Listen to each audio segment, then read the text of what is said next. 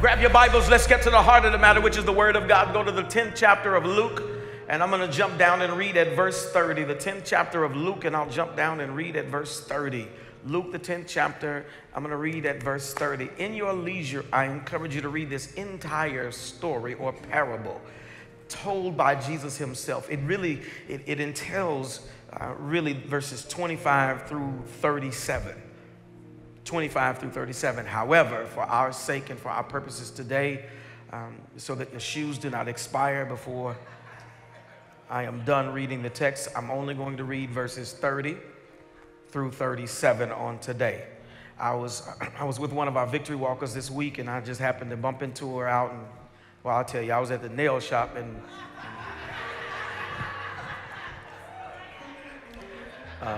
my daughter sometimes asks if she can go. Why you don't ever take me to the nail? That's my time. I just sit there in that chair, and that lady says, you relax? You relax? I'm relaxed. I'm very relaxed. So I love my time with Ann. It's the only woman that my wife will let rub on me. And you better believe she showed up to see what she looked like. She just sat right there and said, let me see Ann. Oh, you good, go ahead. That's my girl, we love Ann. So I bumped into one of the victory walkers. She says, Pastor, I really don't mean no harm. I don't want to offend you. That's okay, no problem. Just say what you got to say. I'm real direct, so I can take it, She said, when you get home, I just want you to do something for me. I hope it doesn't offend you, but I want you to get some of First Lady's shoes, and I want you to wear her heels for about an hour. I said, But you can get to the point and tell me which point you're trying to make, but that ain't going to happen like that. I'm going to have to learn that lesson a different way. She says, well, my friend and I, we were at church, and we were in our heels. We were really cute. And by the time we were walking to the parking lot, I said, this is victory. You can dress comfortable. You better put on your kicks and come on in there and get ready to dance and shout. She said, I know, but we were trying to be cute, but when we got done, we were walking to the car like this. So then I was working this week in my office with my head sound engineer. He said, Pastor, I don't mean no harm, but I said, boy, this is the second time now, He said, well, I don't mean no harm, no offense, but you've been going real long these days. We were running back to the thing to try to extend the time on the live stream. You've been going real long. And I said, y'all shouldn't have gave me this fancy mic.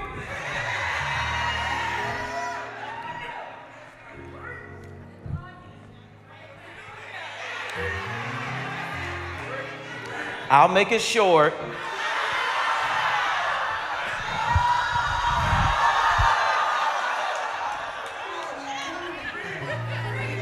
Try me now and see. Cut me off if you wanna. Me and the Lord gonna have our way up in here today. So all I can tell y'all is pack a lunch and dress comfortable. Go to Luke 10. Let's go to verse 30. Let's get to the heart of the matter. It reads as follows. In reply, Jesus said, who said? Let me try one more time. Who told the story? Who are we talking about now? And who will we be talking about all year? Period. In reply, Jesus said, a man was going down from Jerusalem to Jericho. Pay attention to the process of direction. It matters. He was going down from Jerusalem to Jericho when he was attacked by robbers. They stripped him of his clothes and they beat him and went away, leaving him half dead. And there was a priest who happened to be going down the same road. And when he saw the man, he passed by on the other side. So too did the Levite. Come on, worshipers. When he came to the place and he saw him, they passed by on the other side. But there was a Samaritan A stranger that doesn't even really deal with you Jews. A Samaritan. The Jews have no regard and have no dealings with the Samaritan in this particular era. There was a Samaritan as he traveled who came where the man was. And when he saw him, he took pity on him. And he went to him and he bandaged his wounds and poured oil and wine on them. And then he put the man on his own donkey, brought him to an inn, and he started taking care of him. And on the next day, he took 2 denarii, gave it to the innkeeper and said, look after him. And if it costs you anything more, don't worry about it. When I return, I'll reimburse you for any extra expense you may have. And Jesus asked the question of the person who had questioned him. Which of these 3 do you think was a neighbor to the man? The one that fell into the hands of the robbers. The expert of the law and Jewish law, professional of the Torah, the expert of the law replied and says, well, clearly the one who had mercy on him. And Jesus turned to him and told him, well, you go and do likewise. You go, victory walkers, and do likewise. People of God, saints of the Most High, believers in Jesus Christ, you go and you do likewise. Pray with me if you would. Father God, in the name of Jesus, I thank you. Thank you for what you've done, what you've said, and what we've seen already. Thank you for illuminating our life with your sunshine. And thank you for transforming our life with your Son. We ask in this moment, God, that you would get the glory out of everything that is seen, said, and done, that you would literally begin the process of transforming us from the inside out, that you would even cause the pain of the process to be so bearable because we can see your glory on the other side of it. Take away and strip away the things that are not and position us with the right mind. Let the mind of Christ now be the mind that we function in. And let us, God, embrace your truth with great zeal, passion, and dedication, that we live according to your instruction so that we can do and have and be all that you have promised for our lives. You sent us here. You caused us to tune in. You directed us to grab this message today and hold it in our hearts. And as we do, we realize that this word is you. So help us to always hide you in our heart that we might not sin against you, and that you would get the glory. In Jesus' name. Come on, put a seal on it the devil can't break. In Jesus' name. Somebody shout hallelujah and amen. You may be seated in the incredible presence of our awesome God. This month we are talking about generous Jesus. We are looking at the principles, the practices, the precepts, the promises, the truths, the teachings, the trainings of Jesus Christ as it relates to generosity. I cannot wait until we get to the Easter celebration, because I cannot wait to illuminate, illustrate, highlight, to bring to the forefront and raise to the surface for us again the generosity of Jesus Christ. We sang a song when I was growing up and said, you can't beat God's giving. No matter how you try, you just can't beat God's giving. And so the generosity of Jesus is something that should be modeled. It is exemplary. It is something that we should ascribe to be. It is something that we should aspire to. It is a place that we should long to be in, where our mind and our heart are ever encapsulated in the thoughts of Christ. And his thoughts towards us is to prosper us, is to help us. It is not to harm us. It is that we be the head, not the tail, the above, not beneath, the lender, not the borrower. It is that we are victorious in Christ Jesus, that we are wealthy in Christ Jesus, that we have health even as much as we have wealth. It says, my desire, beloved, above all is that you prosper. Not only that, but be in good health, even as. That means at the same time, or just like your soul is prospering. Spiritually healthy, mentally healthy, physically healthy, financially healthy.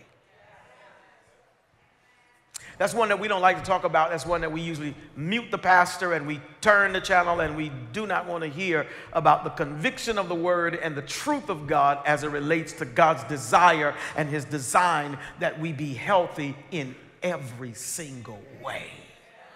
Spiritually, emotionally, financially, physically, relationally, socially, that we be healthy in every single way. And so I want to push even further this whole concept of generous Jesus. Last week I talked to you about the miracle of multiplication. That God, if you put things in his hands, can take what little bit you have and blow your mind. He can change your tax bracket and your generations. He can change your address and your attitude. He will reposition your thinking, and he'll cause you to live on a level that other people are looking up at you, trying to figure out how in the world did you get up there, because it just doesn't make sense that you were still able to make sense. Oh, y'all will get it tomorrow. I don't know how you got it. I don't know how you could afford it. I don't know how, because it's the miracle of multiplication. It is the miracle of God being able to take something that is nothing and transform it into the most spectacular something that anybody has ever witnessed.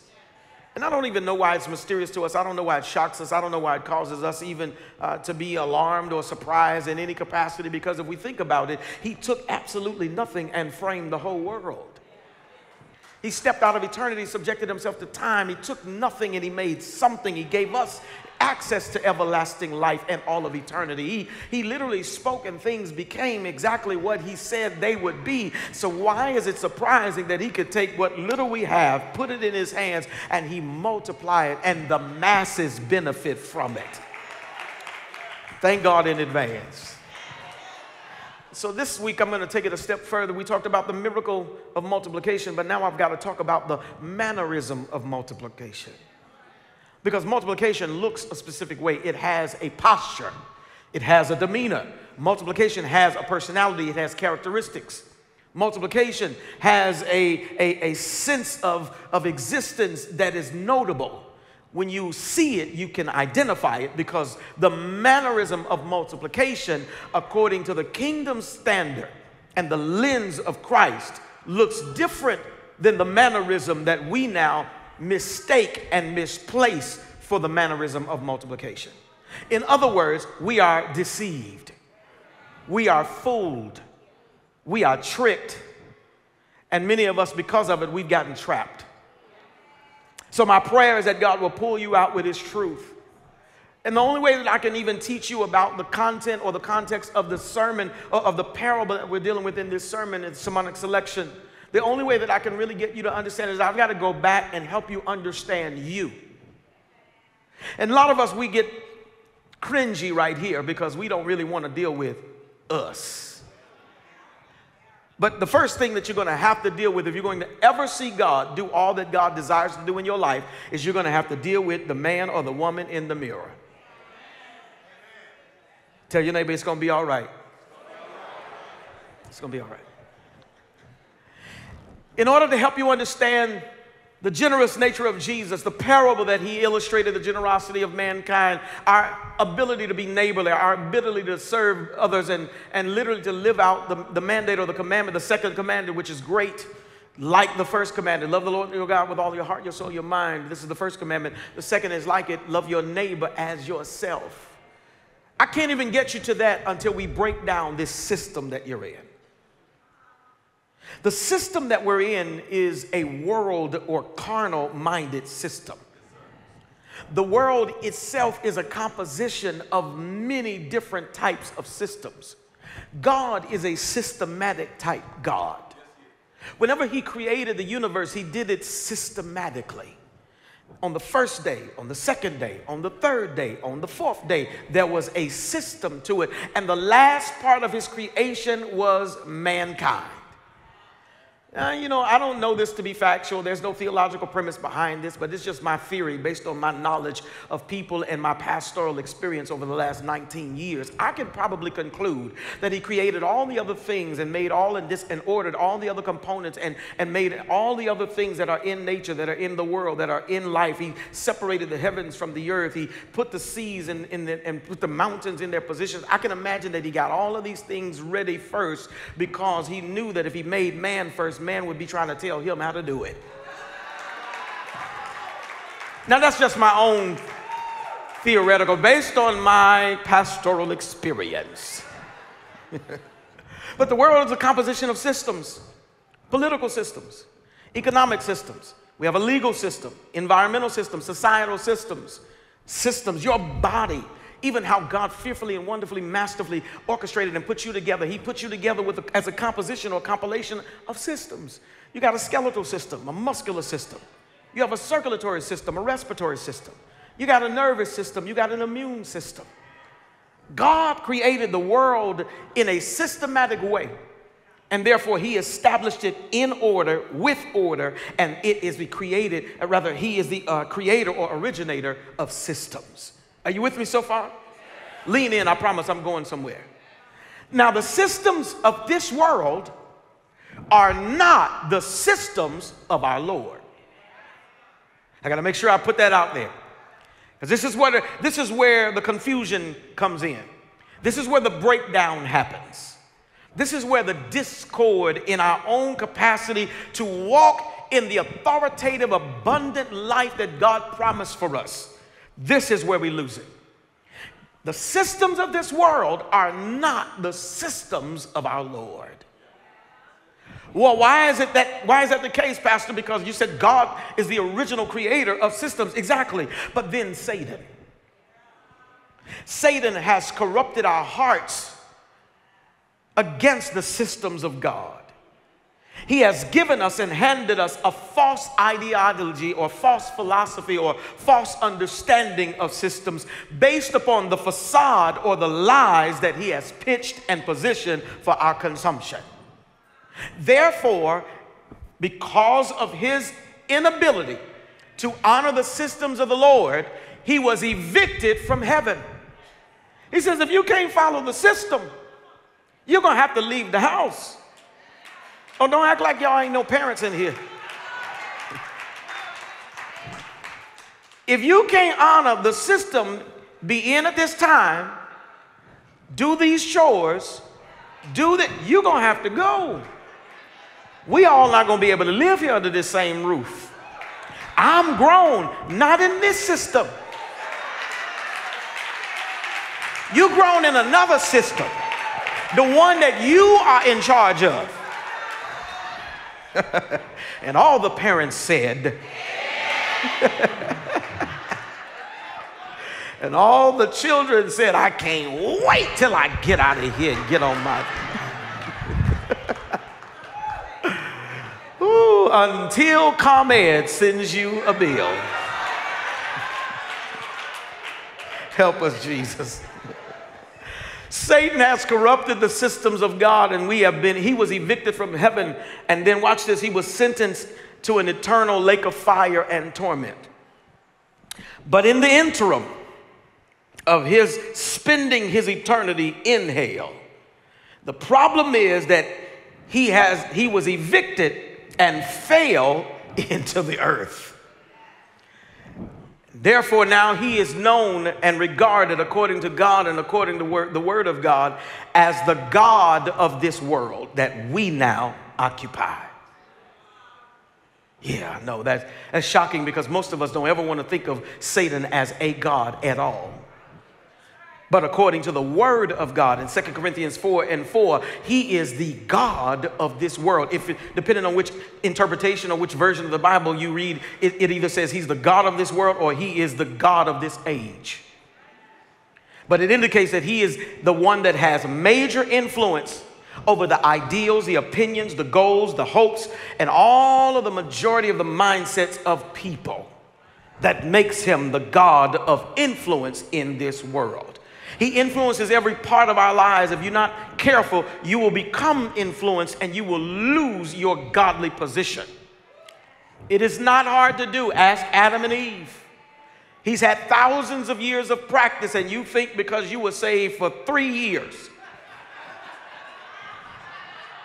you have mastered it and you can go wherever you want to go, and it doesn't matter what they're doing. You saved, sanctified, fire baptized. That's why God says, sitteth not, walketh not, standeth not in the seat of the scornful or the ungodly or the unrighteous. You can't go where everybody goes because you can't withstand the influence of the God of this world, because he's the one that is influencing our thoughts, our philosophies, our education, watch this, and even our understanding of commerce.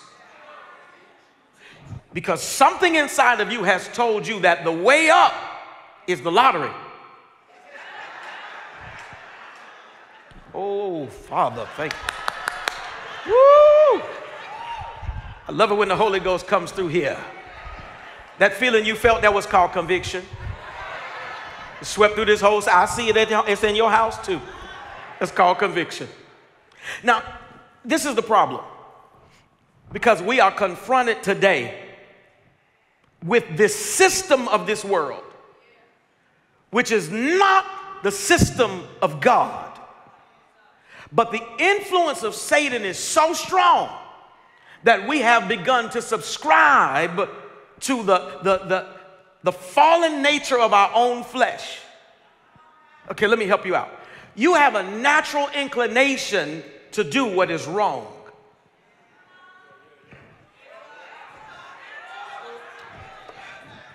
I didn't realize we were going to have to work this hard. Let me dig deeper. Nobody had to teach a child how to be selfish.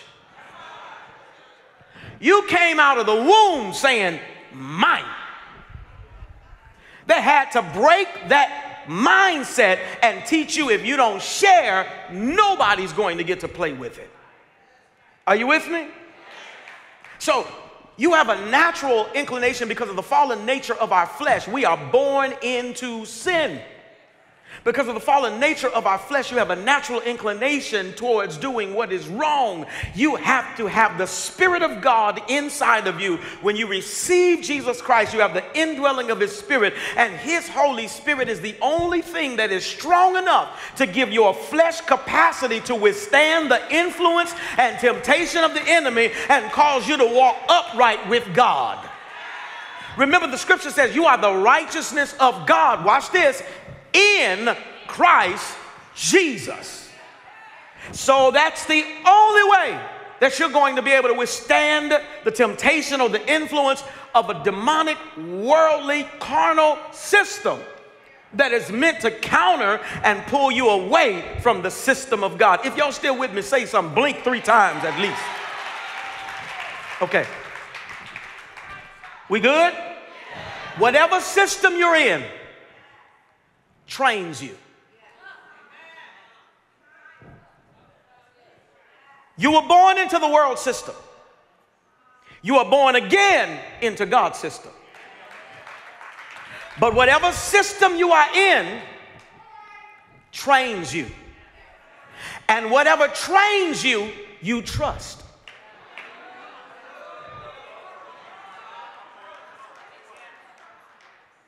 It even gets deeper than that. Because whatever you trust, you will defend. And you'll defend it even if it's killing you in the process. That is a cycle of an abusive relationship. You have been trained in a toxic environment. That system has trained you, and now you trust that system. And you're even defending the things in that system, although everyone around you can see that the toxicity is killing you from the inside out. And we can't pull you out of it because you are defending a system, because that system has trained you. This is why we celebrate Jesus. Because he's the curse breaker. He's the mind changer. He's the heart fixer. He's the regulator. He is the salvation. He is the deliverance. I'm trying to tell you, that's why we celebrate Jesus. Because let's be real, had it not been for Jesus, where would we still be right now? What would we still be putting up with? What would we still find ourselves in? What would we still be defending? Where would I be if it were not for the Lord on my side? 1 John 2:16 says, for everything in this world, the lust of the flesh, the lust of the eye, the pride of life, comes not from the Father, but from the world. So I need you to understand that there are two distinctive kingdoms at work here. There's the kingdom in the earth, or the kingdom of God, and the kingdom of darkness. Are you with me? And all of your ideas, beliefs, and methods, and operation and mode of operation fall under one of these two categories, the kingdom of God or the kingdom of darkness.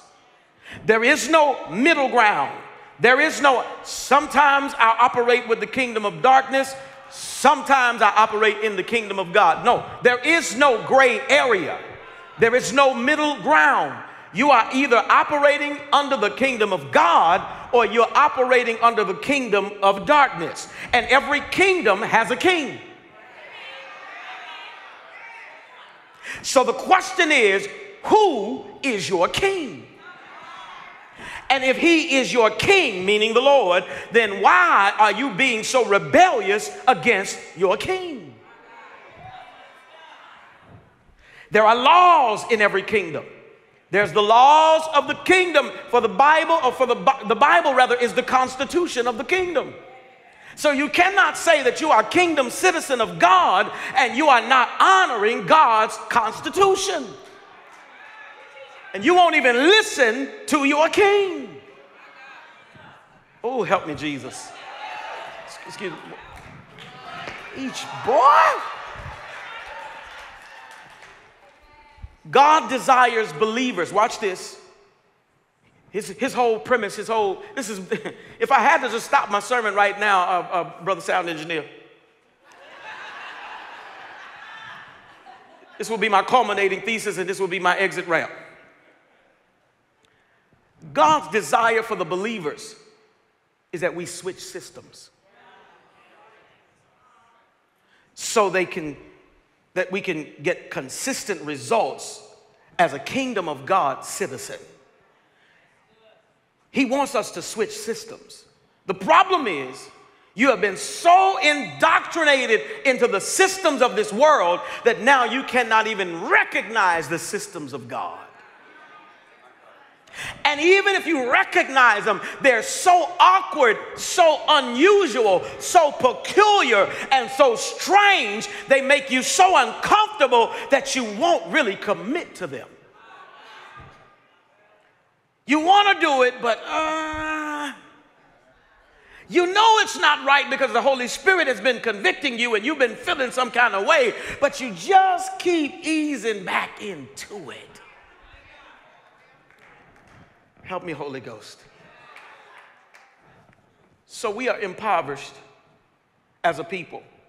And I don't mean as a black people, as a white people, as a Latino. I mean as a people, as a human race. We are impoverished by our mindset and our beliefs. What creates the spirit of poverty? What creates scarcity? What creates lack? And I don't even just mean your monetary instrument. I'm talking about a lack of peace, a lack of joy, a lack of fulfillment. The reason that you keep squandering wealth is because you don't feel fulfilled, so you go buy things to fill a void. The reason you keep falling into the wrong relationship, the reason you keep going into this toxic cycle, you keep getting a different person with the same issues. You are impoverished in spirit because you're continually trying to replace something that's void on the inside with something that you will never find on the outside.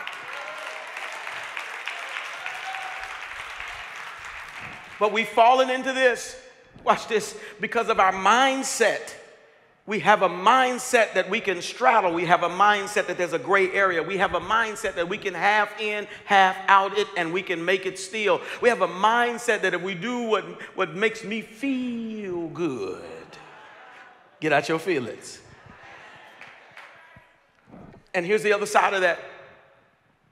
We don't believe God. Okay, you can say what you want to say. Oh, you shout. You got a great shout. Your shout cute. Oh, you get it in. I see you. You worship God. You show up. You tune in. But you don't really believe God. He ain't talking to me. He's talking to them. No, I'm talking to you too.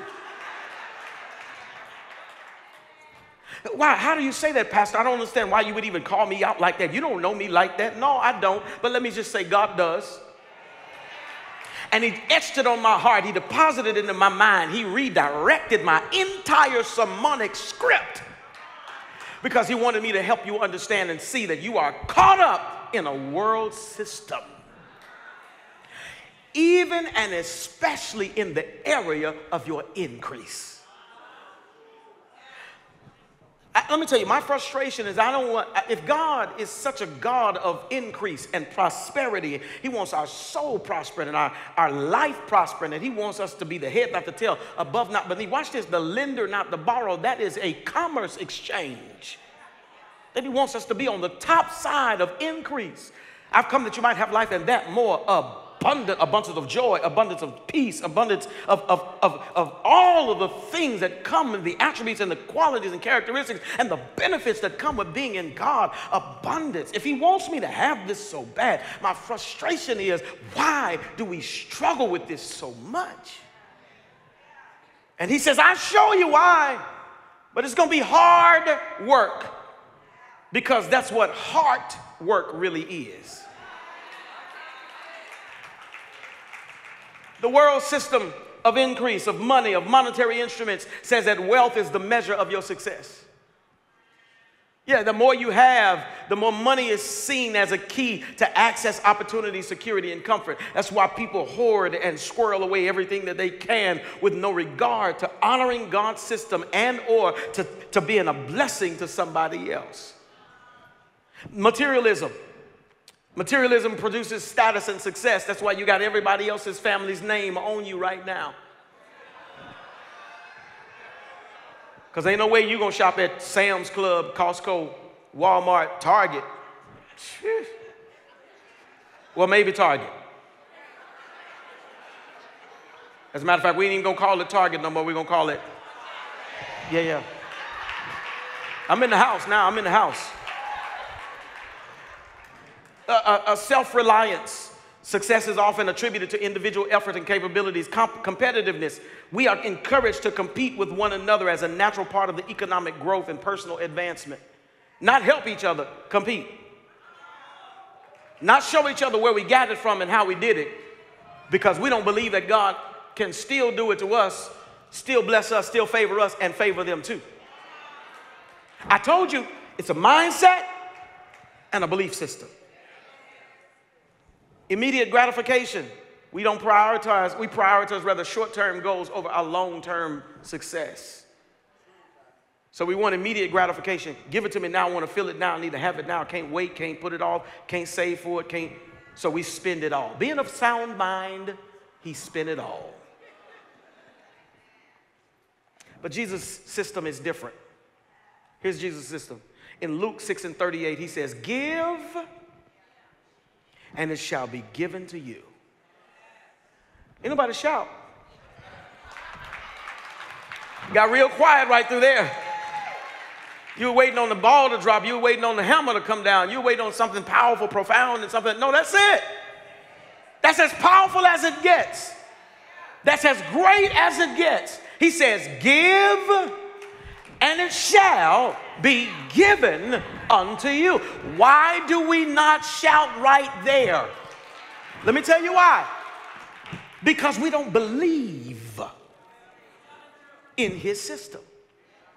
Okay, I'll read on. You may shout at the conclusion. We typically do. Good measure, pressed down, shaken together.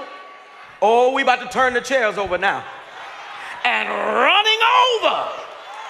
Is there anybody ready for the overflow?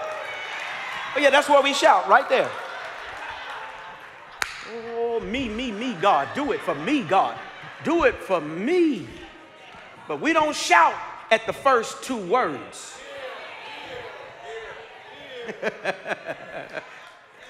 Give and. Help me, Holy Ghost.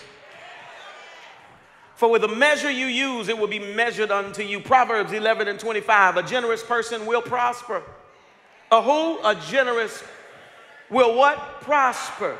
Not maybe, not might, not perhaps. A generous person will prosper. A person that wins the lottery from the spirit of mammon will be broke. You put more into that than you did your 401k. Help us, Holy Ghost. A generous person will prosper, and whoever refreshes others will be refreshed. System of God, Proverbs 14:31. Whoever oppresses the poor shows contempt for their maker, but whoever is kind to the needy honors God. See, Jesus' system is different. It even sounds different than the world system. And this is exactly what he was trying to teach in the text. The narrative in this story is situated in the Gospel of Luke, and it presents Jesus teaching from a parable in a journey motif as he travels towards Jerusalem.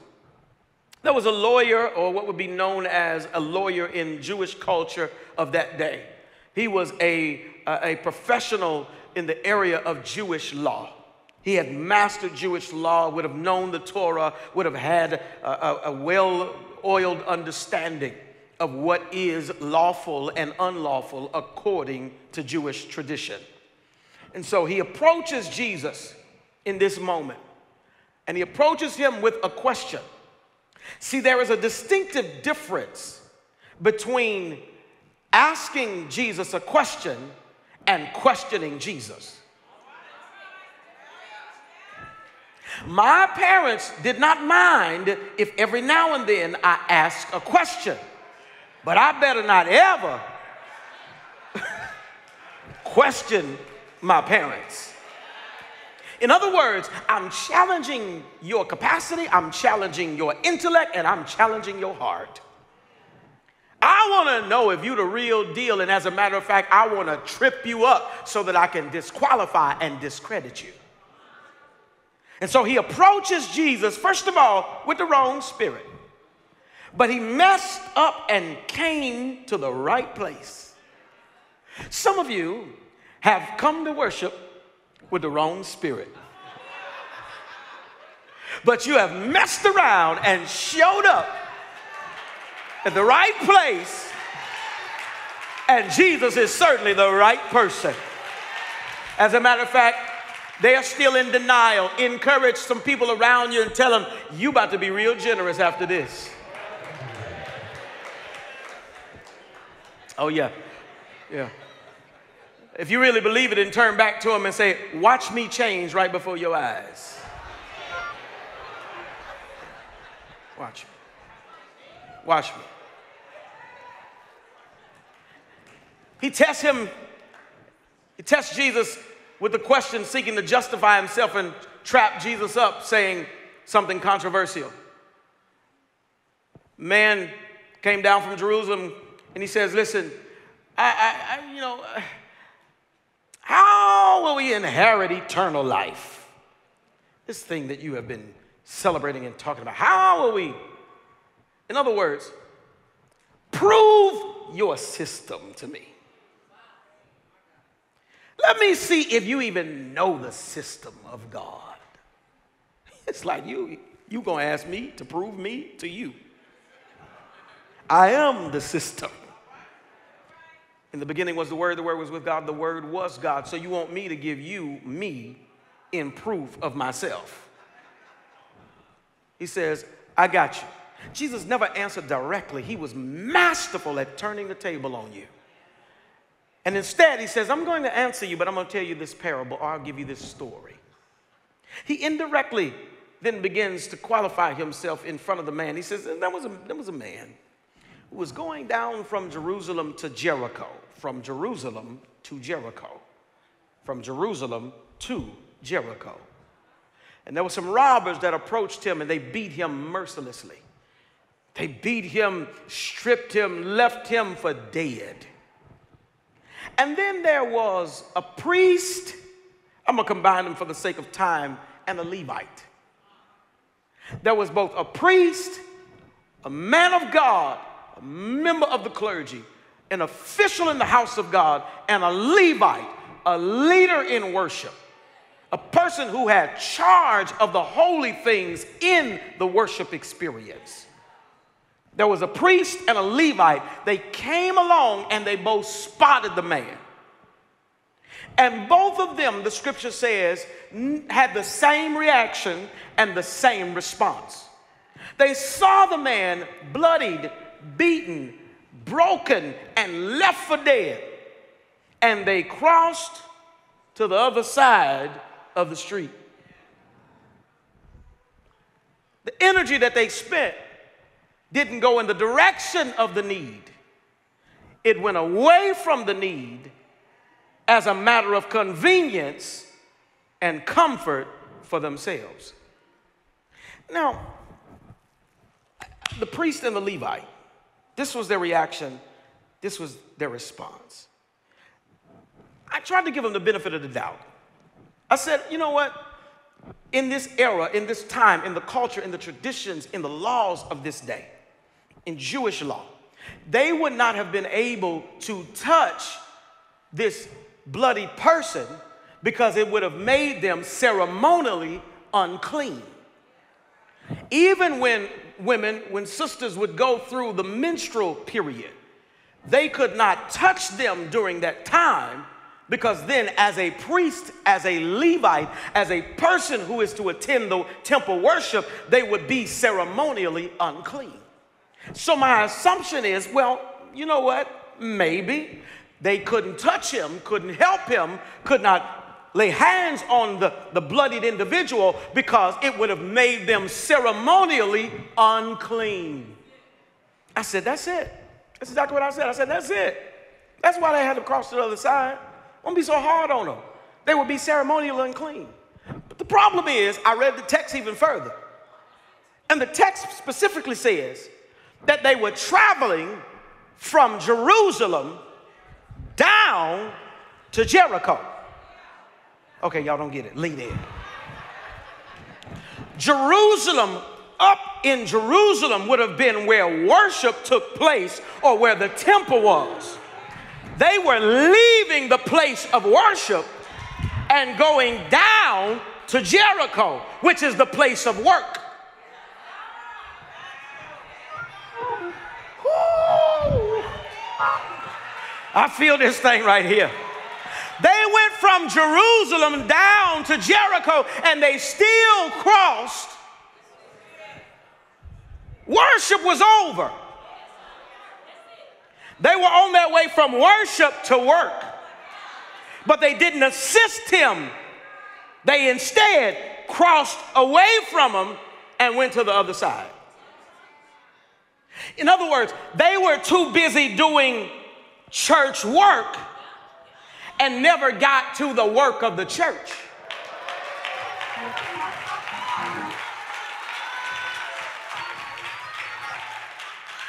There are so many of us who are so busy doing church work that we never really get to the work of the church.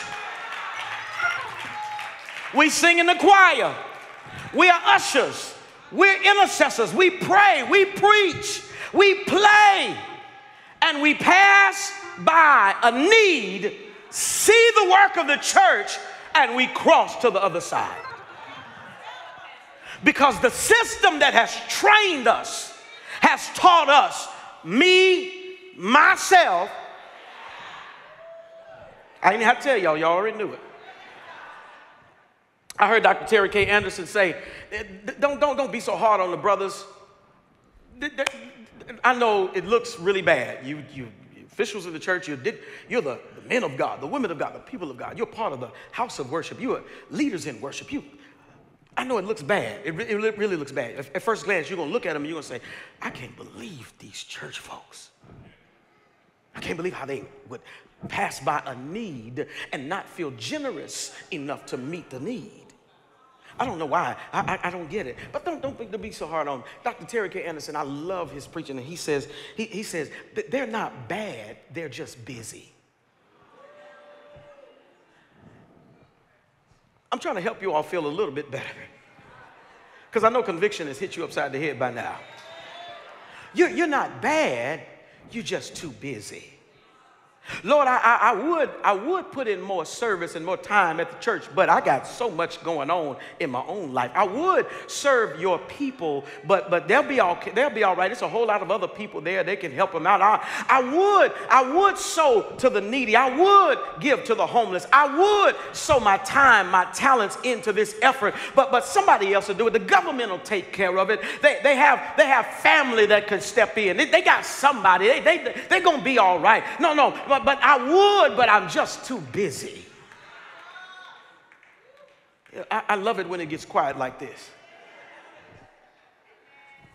The priest and the Levite had an opportunity to show forth that what they had worshiped, believed, shouted on, danced on, and praised God in. They had an opportunity to put it in practice, and they missed it. Question I have for you is, will you miss it? Are you so caught up in what you got to do in the system of this world that you're going to miss the assignment of God? His assignment is not that you come to church. That's just a part of the fellowship of building one another up in love. But his assignment is that you take the church to the world. His assignment, let me tell you, worship starts when you leave this place. What you do when nobody else is with you and watching is where real worship takes place.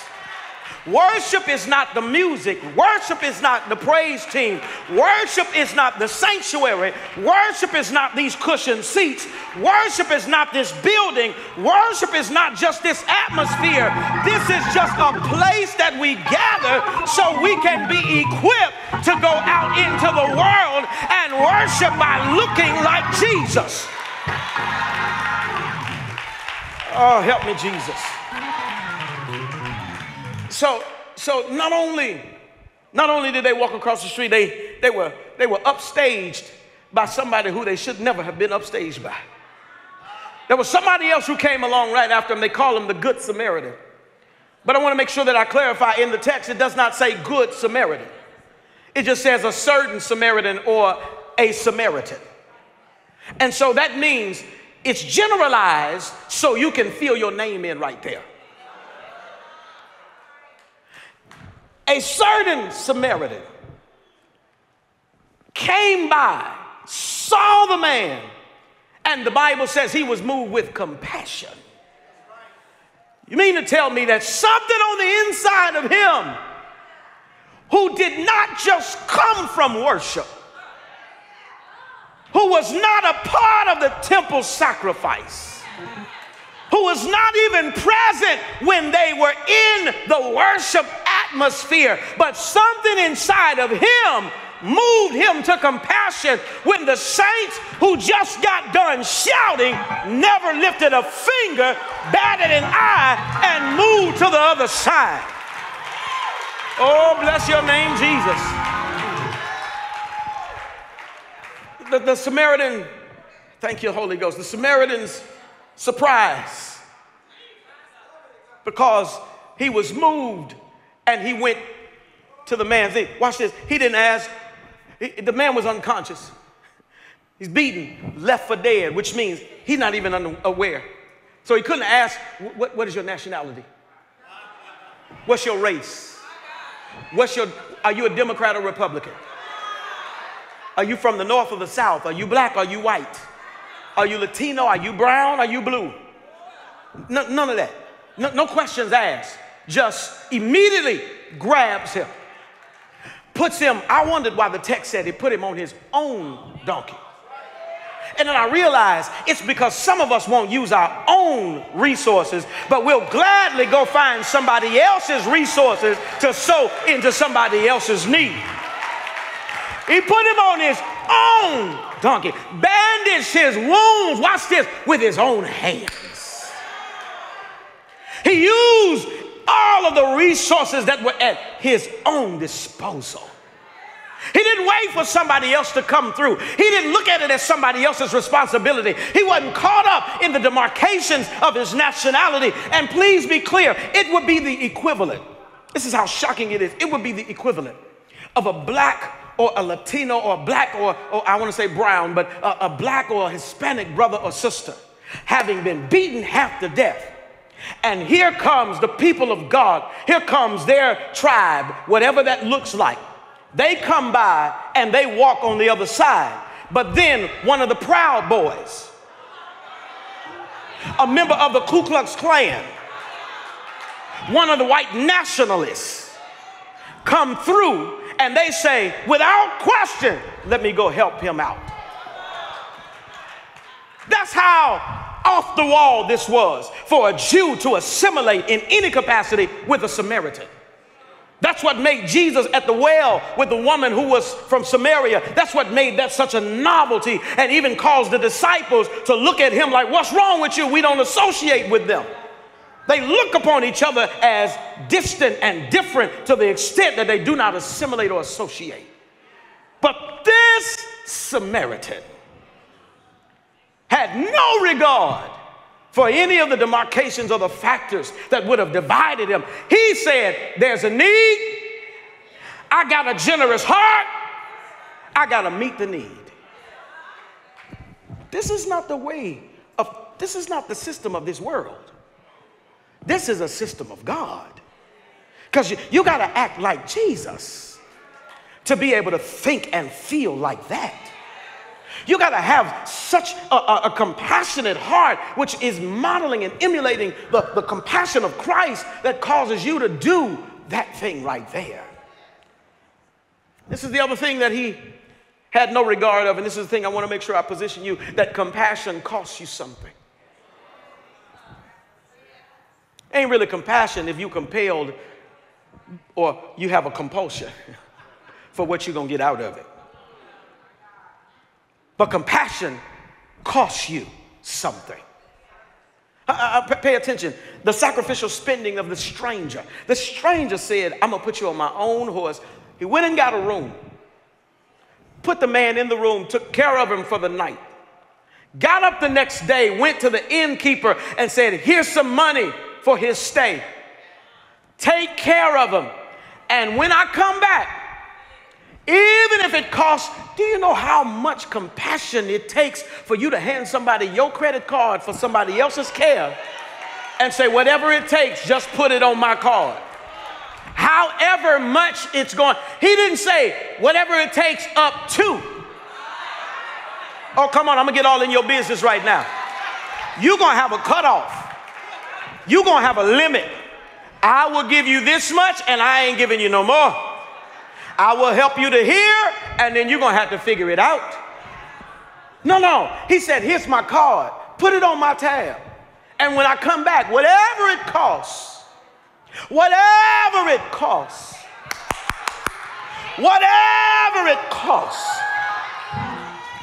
I got to leave that alone. Because I remember that I was lost in my sin. And there was a man that came through and saw me. I didn't look like him. I didn't talk like him. I didn't act like him. I didn't think like him. But he picked me up and bandaged my broken pieces. And he went to the cross and said, whatever it costs,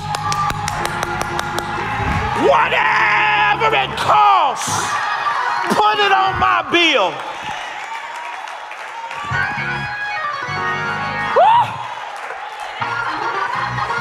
Yes, God, thank you for Jesus.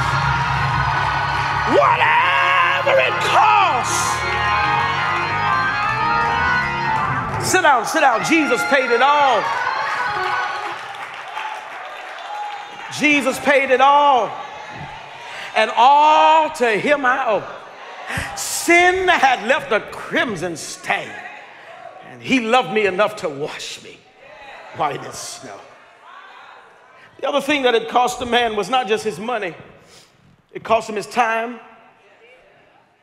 For him to have even known how to bandage somebody up, he had to have some talent. It cost him his time, it cost him his talent, but this is the one that we're going to miss. It cost him his convenience. Some of us, we won't be generous because we don't want to be inconvenienced. That's what generosity looks like. It ain't generous if you can afford it.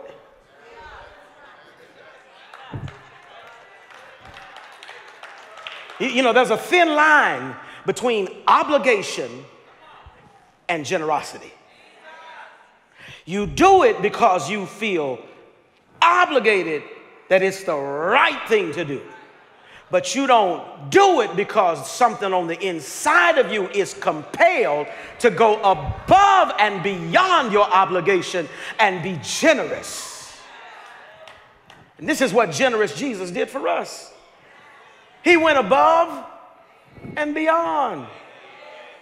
Watch this. Watch this. Do you think, thank you, Lord. In the beginning was the Word was with God, the Word was God. Jesus is the Word made flesh. He is God incarnate. So he is God. Do you think, Scripture says that he could have called legions of angels and stopped the whole process of the cross. Do you not think that in the beginning he spoke and things became, he created out of his own words? Do you think that he really had to go through having thorns pressed in his brow? The same one who turned water into wine. Do you think that he had to let them beat his back until blood and sinew was exposed, until blood rushed down the points on his body? Do you think that he had to allow them to spit on him and mock him? Do you really think that he had to carry a cross up a hill to complete the task of salvation? Do you think he had to endure all of that pain and he's God? That he can speak and it is? That he can touch a dead man's casket and a little boy can be raised back to life? That he can stand and open his mouth and call Lazarus by his name and he comes out in his grave clothes? That he can cause fish to jump in a net until the net? Do you think that he had to endure all that he endured? He could have accomplished his goal just by speaking the word. But he went above and beyond. Because he wanted to illustrate for me and you, this is what generosity looks like. This is what a generous Jesus looks like. This is what it looks like. You think it looks like you did what you were supposed to do. I showed up at church. I gave what I was going to give. I gave my tithe. I'm holy. I showed up and volunteered at this thing. I did. They said they only want like 20 hours for the year. I gave my 20. All right. That's compulsion. That's obligation. That's the wrong attitude, and God is looking for your actions. God says, nah, your actions got to align with the attitude that I require, not grudgingly, not of necessity, not under compulsion, but I want somebody that's cheerful, which translates in the original text, in the original language, hilarious. I want somebody who's so hilariously giddy and laughing at the fact that they are getting. See, it's not about what I have to do, it's what I get to do. Watch this. I get to do this job. I get to preach to you. I get to unlock his truths. I get to have him download in me. I get to have him allow the anointing to fall upon my life. That I get to be used by a holy God when I'm an unholy vessel. I get to have his righteousness on my side. I get to show up and lift my hands. I get to open my mouth and tell him thank you. I get to dance and to shout. I get to bless his holy. It's not what I have to do, it's what I get to do.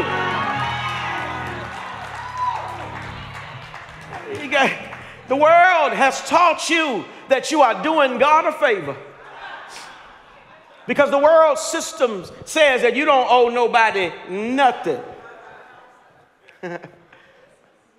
You may not know owe man. The Bible says owe no man anything but to love him, a debt of love, debt of gratitude. That's good.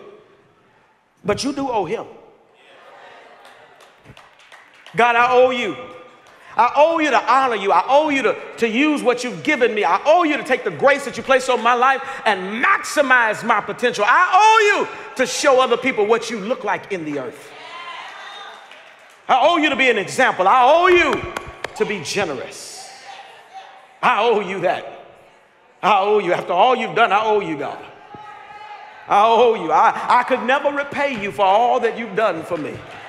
If I had 10,000 tongues in this place, it still wouldn't be enough to tell you thank you for everything that you have done for me, for all that you brought me through, all you kept me through, all you brought me out of, all you took me over, all that you have done in my... I could never repay you for what you have done for me. I owe you, God. I owe you. And so the least I can do... Don't take my word for it. He says this. He says, what you have done for the least of these, just know that that's what you have done to me. The world has taught you to be selfish. Jesus died to show you what it was to be selfless. And you gotta understand that when you are generous, there is an impact that it has in multiple directions. First of all, it has an impact on you. When you decide to give your time, your talent, and your treasure generously, when you decide to sow into the lives of other people, when you decide to not just honor God through the acts of service and obedience, but you decide to give God your heart, it changes you. That's what you don't realize is it changes you. Watch this. How does it change me? Because it takes me from a world system of thinking and it pushes me over into a kingdom-minded thinking. It changes me from the inside. I give and I feel amazing. I give myself as a pastor and preacher, and I serve you, and I sow the word of God into your life, and I come in feeling one way, and I leave feeling amazing. I feel better once I give him my heart. Once I give my service to other people, once I'm generous with myself, I feel better, and it's changing me. When you sow a seed into somebody, or when you sow a seed even into the kingdom service here at your church, let me help you understand, it changes you. Why? Why do you say that, Pastor? Because it causes you to think like, act like, look like, and be like Christ. For God so loved the world that he what? He gave. You look like God. People around you will be asking, what's wrong with you? What you doing all of that for? I don't know. I just feel led. I feel compelled. I just want to sow. I want to be a blessing. I just want to go serve. I want to volunteer. I want to roll up my sleeves. I want to be a part. I want to participate. I don't just want to show up at church and eat, but I want to serve food. Oh, I felt something right there. I don't want to just be ushered. Maybe I want to be an usher. I don't just come in and sit, but I want to serve. I don't want to see, but I want to sing. Whatever that looks like, I promise you it changes you. It also has an impact on the receiver.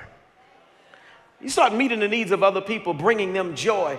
It turns their heart towards the person that's got to be somebody I need to be connected with. Because if somebody that is connected to you would make you be this nice and this generous and this loving and this compassionate towards me, I need to know that person. Well, I'm so glad you asked. His name is Jesus. Let me introduce you to him. Because the same God that blessed me, because he says he gives seed to the sower. The only reason I'm able to continue to produce seed is because I don't eat it, I sow it.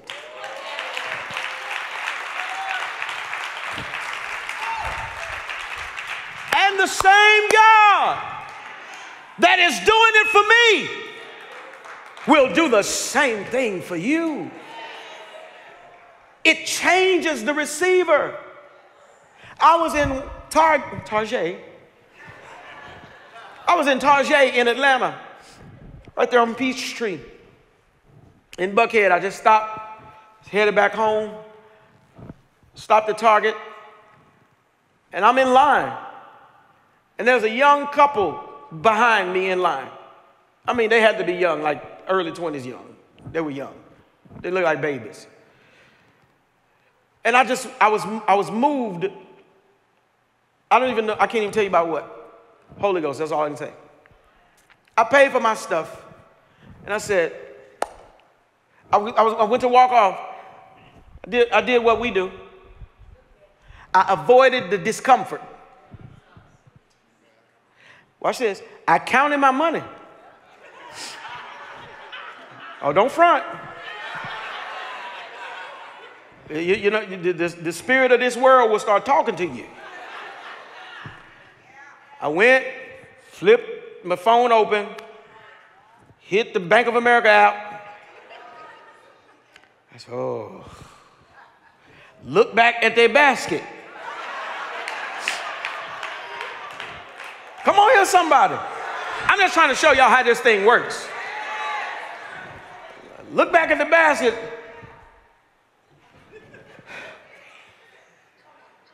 I got 2 kids in college at the same time. And they 20-something too. I went back, I said, look, whatever's in their basket, I'm going to pay for that too. So the clerk says, oh, wow, really? Okay, oh, wow, okay. She said, I said, whatever's in their basket. Y'all got it? Do y'all have everything you wanted to get? Come on, you know how it is. Oh, y'all gonna act like y'all don't know how it is. Oh, you know how it is. You be like, nah, you should have got it before. Whatever's in there now. Oh, you paying? I said, did you get everything you needed and everything you wanted to get? They say, yeah, we think we did. I said, okay, cool. I'm going to pay for everything in your basket, for everything in their basket on my card. I'm going to pay for their stuff. The guy was like confused. This young man, I mean, when I say confused, his whole demeanor said, I'm confused.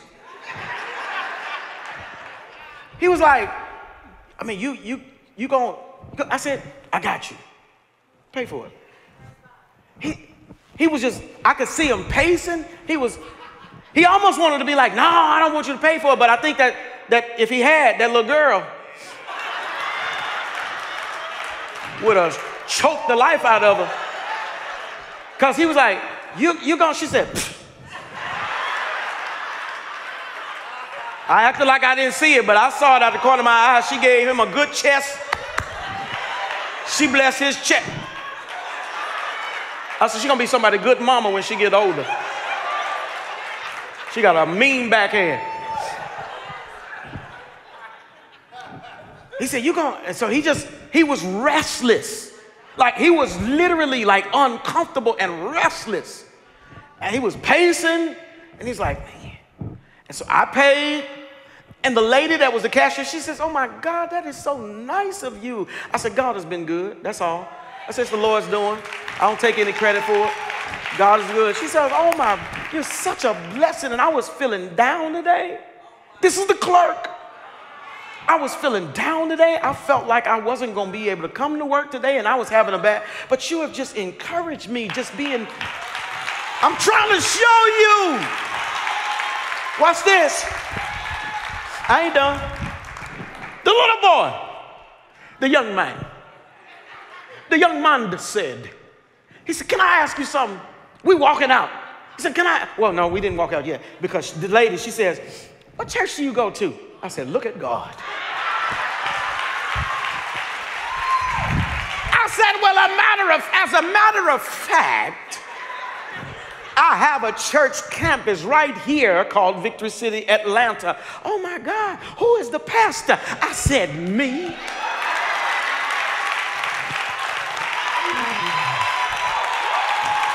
She said, oh my God, you're the pastor. I said, hold on, I got a QR code for you. Scan this. Can you use your phone? She said, yeah, I'm going to sneak and use it. Scan this right here. And so she scanned it, and it pulled up, and it said, Pastor Smokie Norful. She said, oh. Thank you, Jesus. Thank you. Now, she told me she was going to sneak and use her phone. She said, I got to get a picture. I got to get a picture. I said, baby, don't lose your job. Don't lose your job. I'm walking out. The young man says, can I just ask you something? I said, yeah. What made you do that?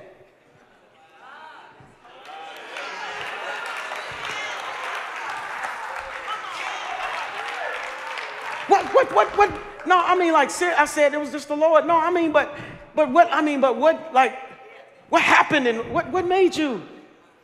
I said, God just put it on my heart. I said, I can't tell you except that it's the Spirit of God. I said, when you have a relationship with Jesus, His Spirit, God's Spirit lives in you, and He will direct you. He will guide you. He will instruct you.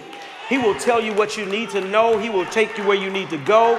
He will warn you before you go into places and do things that you are not. He will cause conviction to rise up, and you will have a warning bell that goes off on the inside that everybody else doesn't hear on the outside. I said, when you have Jesus, He gives you this. He said, man, he said, how do I get that?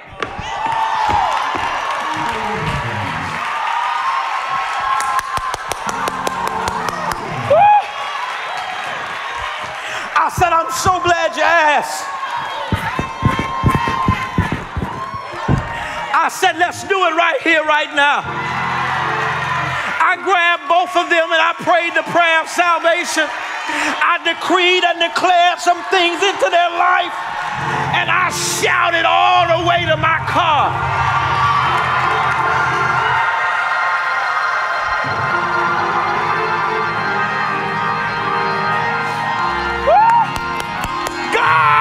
Faithful, yes, He is.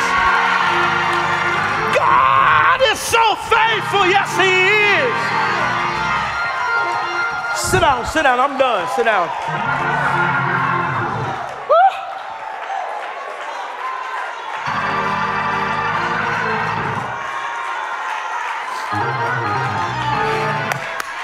You don't know how good it feels to know that as a God, that out of all the fruit on the tree, He reached way down and He plucked me and said, go ye therefore, teach all nations, baptizing them in the name of the Father, in the name of the Son, in the name of the Holy Ghost.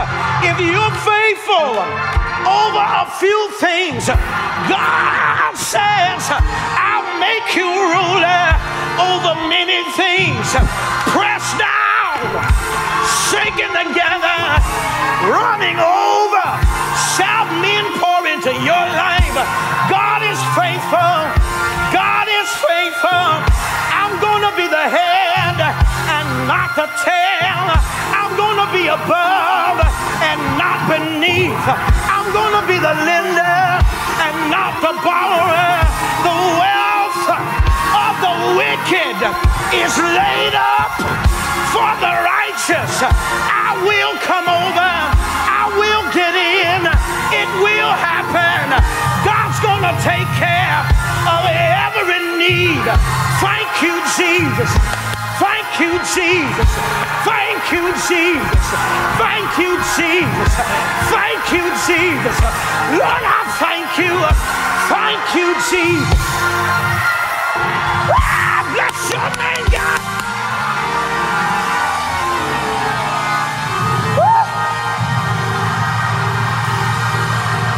Oh, bless your name, God.